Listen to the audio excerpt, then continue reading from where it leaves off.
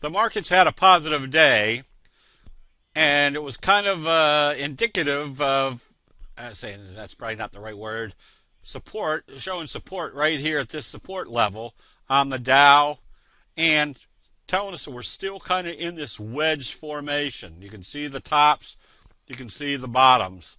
We're moving sideways. The NASDAQ was even more compelling, showing support at this level and at the 50-day moving average, doing a left-right combo today. A very powerful reversal signal, a doji followed by a bullish engulfing signal.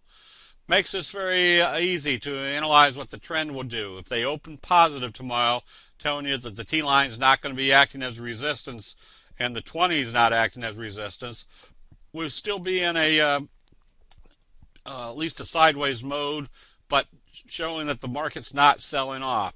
However, we have to be careful because this market has been in a nature where there's up days and down days in any trend.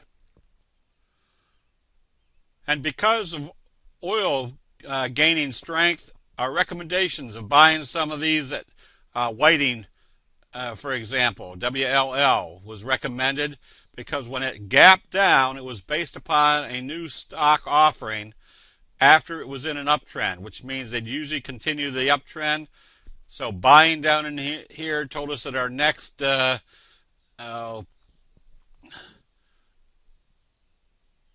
next target was the 50-day moving average. Now we're watching to see if it can go higher. A major advantage of candlestick charts is that you can see what type of patterns are developing. This is what we call the bobble. Notice how crude oil bounced back up after a very long extended downtrend, hit the 50, pulled back, and really couldn't close below the T-line, started a J-hook pattern, and today on positive trading, it came up through the 50, telling us that this little downtrending channel has been breached. Now we're looking for the 55 area, which would be this trend channel. So as long as we know that crude oil prices moving higher, investor sentiment for the crude oil stocks are going to trade higher. And our recommendation on LPI has been based upon this fry pan bottom that did a very strong left-right combo off the 50 and now has broken out, making our next target the 200-day moving average. Once again, candlestick signals and patterns allow investors to be in the right place at the right time, and not only in a good uptrend, but in chart patterns are going to produce very strong uptrends. That'll be it. We'll see you in the chat rooms.